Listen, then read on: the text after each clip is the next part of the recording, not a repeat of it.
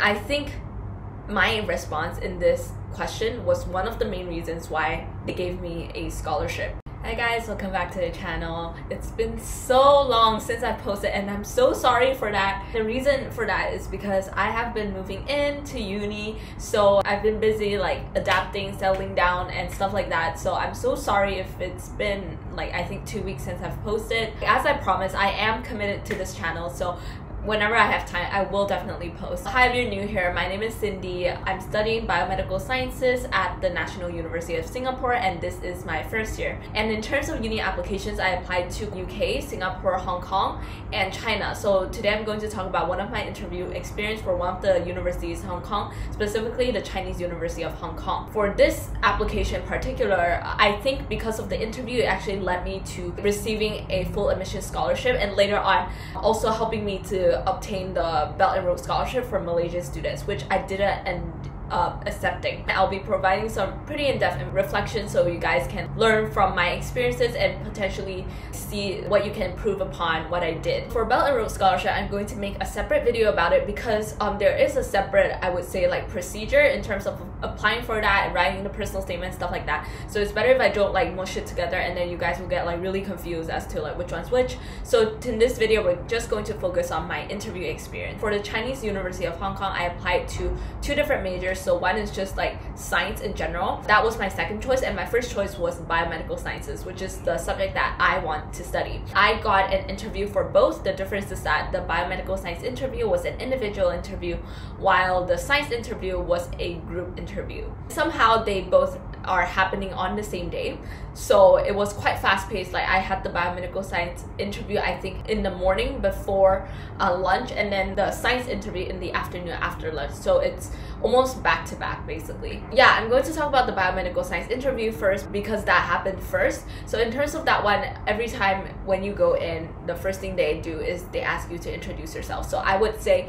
in such cases it's better if you prepare a list of points that you want to include in your self-introduction, because or else you'll be thinking on the spot and it can be quite intimidating, especially when the professor is like look at you through Zoom. Oh, by the way, like both interviews are through Zoom. There were no in-person interviews at all. So firstly, they asked me to introduce myself, and then secondly, I think the second question was like, why did you choose to study the subject at CUHK? So why in their university in particular?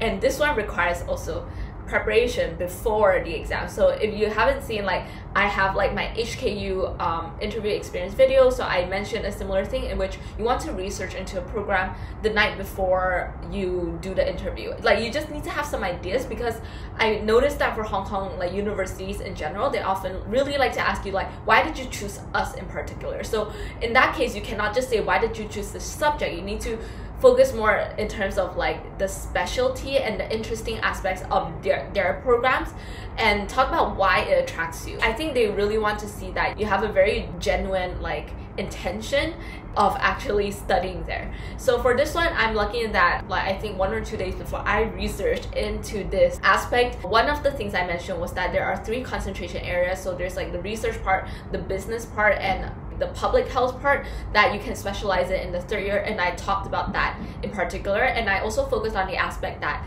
the Chinese University of Hong Kong, their biomedical science program was really new because it started in 2016 and they just had their first graduating cohort from that program. So those are some interesting aspects that are unique to CUHK in general. So that's why it's better if you show them that you do recognize that that's what they're good at, and then that's what it attracts you basically. So I mainly mentioned these 2, and the professor like surprisingly said, I'm really glad you mentioned that. She said often a lot of candidates, they don't know, like they don't recognize like this special like trait of that program.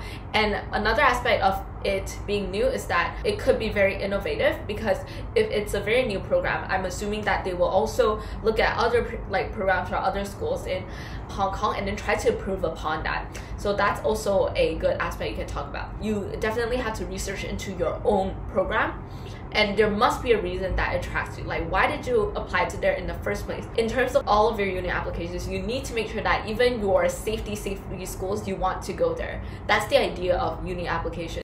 And so the third question was, they asked me about like can you tell me about COVID-19? And in my brain, I was like so happy because I researched into this aspect the night before. And I think my response in this question was one of the main reasons why they gave me a scholarship because I mentioned a lot about like the current treatments of like potential treatments of COVID-19 and stuff like that, because COVID-19 is like constantly evolving and like the research is just like coming in and in and in. So I looked at almost like the most recent research. So it really gives the professor the sense that I'm very like committed to this subject area and I'm actually like up to date with what's going on. So I think that's one of the main reasons why they gave me a scholarship along with my offer like after my interview. Of course, there's an element of luck involved. If you've watched my HKU interview experience video, I did predict the questions correctly. I thought they were going to ask me about COVID-19.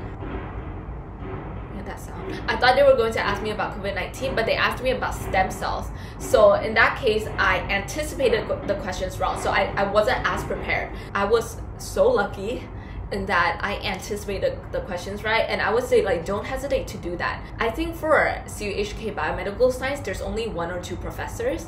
So what I can suggest here is to research into what the professors' specialties are, because different professors have different interest areas and they are more likely to talk about what they're passionate about with you. So if you do that research beforehand, like for example, if this professor is interested in neurobiology, do the research beforehand and like maybe identify 1 or 2 topics that you find interesting to you, so at least you can like bounce off the conversation and it's not just the professor interrogating you, that kind of feel. I think that's the most suitable recommendation I can give to you guys in terms of like preparing for your own interview. So overall, the biomedical science interview was really short. I think it was only 10 minutes. I was so happy in that we had a human like conversation in which like it wasn't entirely academic and it wasn't like a robot, like, you know, her asking and me answering type of interview. We actually had some conversation about me being a Malaysian and me studying in China,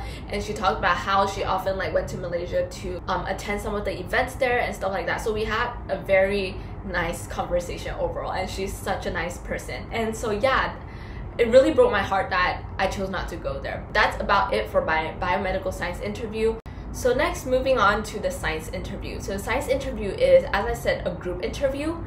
And for me, it was in a group of 3. So including me, there's 2 other people. And I think there were 2 professors that were asking us questions. And that's because in the science like faculty in general, the science is a very general course. So if you want to study physics, for example, you can like apply to the science faculty, and then like within science you can like study physics, for example. So it's a more general program and it's more like, I guess, interdisciplinary in general as well. So that's why they have more than 1 professors and not just 1. And so the 3 of us, I think all of us wanted to do like biology, chemistry related. Okay, so again, first question is like, introduce yourself. After a self-introduction, and we just went 1 by 1. And yeah, the thing about the group interview is I thought they put us in groups because they want us to discuss about like a particular topic, for example. But no, it was literally the professor asking a question and us answering like 1 by 1. So it's almost like an individual interview, but like we are put into groups. So I was kind of confused at that point because I thought there will definitely be like discussions and stuff and we have to bounce off of each other, but there was none of that. Like we just answered questions 1 by 1. I don't know if just like the energy in my group was just like that or it's supposed to be like that. Some of the general questions that were involved, for example, were, why do you want to study your subject? Like again, like you should come to an interview with that prepared at least. And another question is like, what do you find most interesting in your subject? Like, why does the subject you want to study attract you that much? And so for this one, I think I talked more about like the use of imagination in science to make scientific discovery, and how like scientists were able to use their imagination to picture something that is like so molecular that you won't see it, and then like use that to explain stuff. So I talked about stuff around that lines. And another question is like, what particular subject area are you interested in within, for example, biology? I talked about neurobiology again because at that point I was very interested in neurobiology because I studied psychology alongside of bio and chem. Yeah, and oh yeah, and also the professors were sometimes like asking like individual people like different questions. So for example, the professor asked one of the candidates about something. I forgot what it is, I'm so sorry.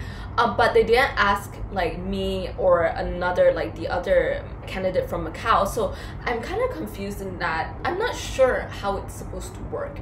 And in this case, unlike the biomedical science interview where there were a lot of like back and forth like talking, this interview was just mainly us like students like expressing our ideas. So the professors almost only had the role of like asking us questions, and they didn't participate in the discussion as much. So I came out of this interview feeling like super weird because like it was really not what I expect it would be, and at the same time I didn't think I did like exceptionally well compared to a biomed interview, which I happened to do a lot of research beforehand. So this interview, I came out of it feeling like neutral. And so after the interview, you just sit back and wait until they tell you if you got in. So I noticed from my HKU like interview like video, a lot of people ask me like, oh, when did you get in, and stuff like that. So I'm going to like talk about like the dates for CUHK here so that you guys don't have to ask me again in the comment section. So basically, I received the offer from the science faculty first, and that was on December 15th. So they got back to me like I think in less than a month, so that's really quick. But I didn't accept the offer for that one because I was quite confident that I would get the offer from biomedical science as well, so I didn't accept the offer for like studying science there. And so for the biomedical science offer, I got my admission offer on January 7th. So it was less than 2 months. They got back to me in less than 2 months. And then they told me about my admission scholarship on January 8th. So that was one day after I got my offer to study that course. And so you guys are wondering about like how much the scholarship is. So it basically covers like full tuition. And that is, I think for my program, is 145,000 Hong Kong dollars per year, and it's renewable on a merit basis, and I think it's a GPA of 3.0 or above. And then so some of the conditions are basically like you're not allowed to like work if you don't complete the course. You have to pay the money that was subsidized by a scholarship before. So that was essentially all the basic info about my scholarship. And so if you guys are wondering, like the Belt and Road Scholarship, which is a better offer because on top of full tuition, there's also living allowance and like relocation money. I'll talk more about that in a separate video because you do need to write a separate personal statement for the Belt and Road Scholarship, and only certain students are allowed to apply to a Belt and Road Scholarship, and Malaysia is like one of the countries that are eligible. So that's it for my CUHK interview. As you can see, they're both quite short, unlike the HKU interview, which was, I think, both like longer in general.